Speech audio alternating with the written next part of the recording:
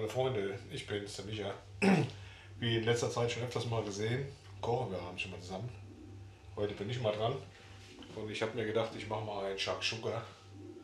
Und gucken wir mal, da liegt alles, was wir brauchen. So, wer kennt Shakshuka? Wahrscheinlich alle. Das gibt nur eine kleine Portion, wird nur was für mich. Schöne, würzige Tomatensauce mit da drin gestocktem Ei, sag ich mal. Mal schauen, das wird bestimmt schmecken.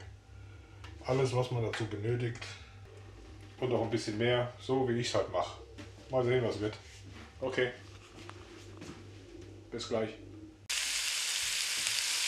So, da brate ich mal ein paar Paprikawürfel, Zwiebeln, Knoblauch an. Nicht anbraten, anschwitzen, nur dünsten.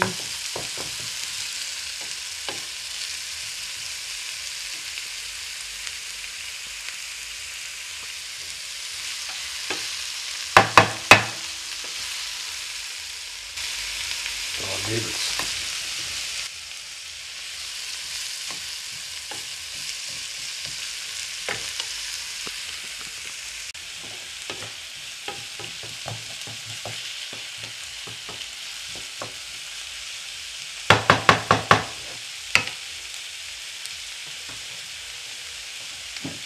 So sieht das aus, wenn Anfänger kochen.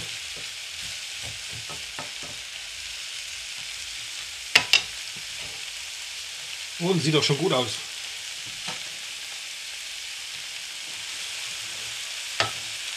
So, bevor das jetzt anfängt braun zu werden, machen wir mal Swarovski Spezialmischung drauf.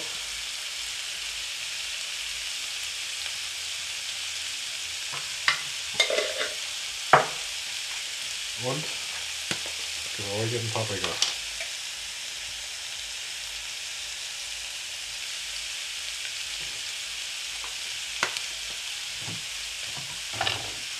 Das schön das Öl, das aufnimmt jetzt hier. Das duftet gleich mal. Ein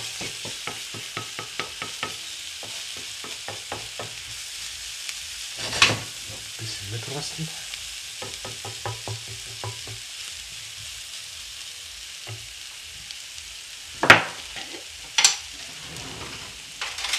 Gleich noch ein bisschen Paprikamark dran, einen Löffel voll.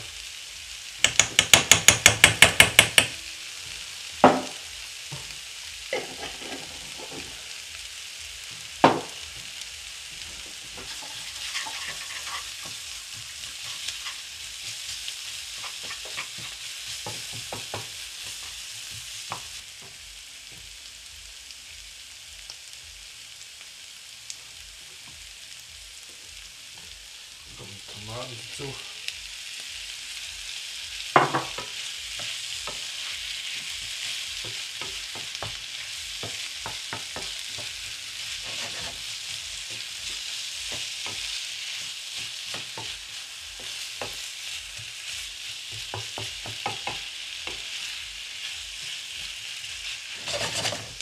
So.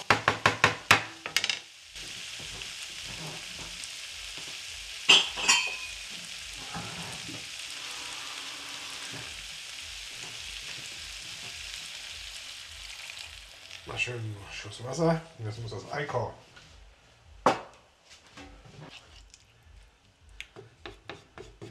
Noch kein Salz dran, kommt später. Ich werde ein bisschen Fischsoße nehmen zum Salzen. Und hier habe ich noch was Spezielles.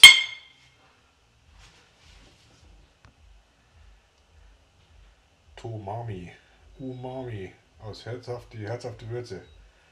Das ist irgendwie so ein Tomatenkonzentrat. Sehr gut. Aber wie gesagt, das erst später. So, müsst ihr nicht zugucken beim Köcheln, das macht das ganz alleine. Bis später. Ich bin abgeschmeckt mit Umami, Fischsoße. Das muss jetzt 20 Minuten vor sich hin einköcheln. Und dann werden die Eier da reingeschlagen, oben aufliegend, so ein bisschen so, rein in so eine Kuhle, stocken lassen, fertig. Schön Brot dazu, oben drauf ein paar Frühlingszwiebeln gestreut. Mal schauen. Okay, bis später. Ich nehme mal kurz mit raus jetzt. Ich nehme euch mal mit raus. Ich weiß nicht, ob man es sieht, aber der Mond strahlt voll da oben durch die Bäume. Ja, man wird nicht viel erkennen können.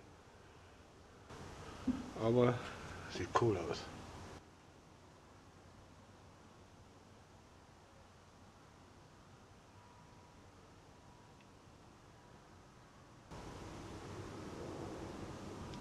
Okay, gehen wir wieder rein. Okay.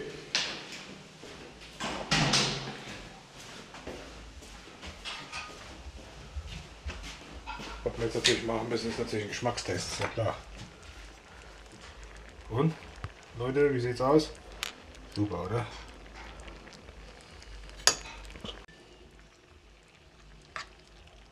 Okay, wir testen. Sieht heiß aus.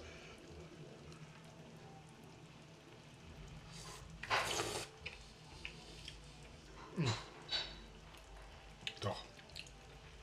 Sehr gut. Eine gute Schärfe. Die Säure stimmt. Und vor allen Dingen leichte Süße. Ich habe ein bisschen braunen Zucker reingemacht. Super. Sehr gut. Jetzt schlagen wir gleich mal die Eier rein. Dann melde ich mich wieder. So Freunde, ich muss ja noch den Deckel noch mal aufmachen, damit ihr seht, wie es aussieht. Ich habe jetzt 4 Eier reingeschlagen. 1, 2, 3, 4. Und für meinen Geschmack habe ich ein bisschen Parmesan drüber gestreut. Ob das so ist, nicht original, aber ich glaube, das wird schmecken. Ja, wir sehen uns gleich mal beim Essen. Mal gucken, was wird. Ich muss jetzt mal vor sich hinstocken, das dauert mal so 20 Minuten. Und dazu Küchenwein. Prost. Appleboy. Wir sind ja in Hessen. Das sieht doch besser aus. Mal gucken, ob schon was stockt hier. Ja, es wird. Wir brauchen noch 10 Minütchen. Und das duftet. Das ist spicy, glaube ich. So Freunde, wir sind fertig im Essen. Es war super lecker, ein Tick zu scharf vielleicht. Und jetzt kommt die Pflicht. Aber nach der Pflicht kommt die Kühe. Da. Gespült werden muss auch immer, leider nach dem Essen. Hilft ja alles nichts. Aber gut. Ich kann das Gericht nur empfehlen. Ich habe es einfach so nach Freischnauze gekocht.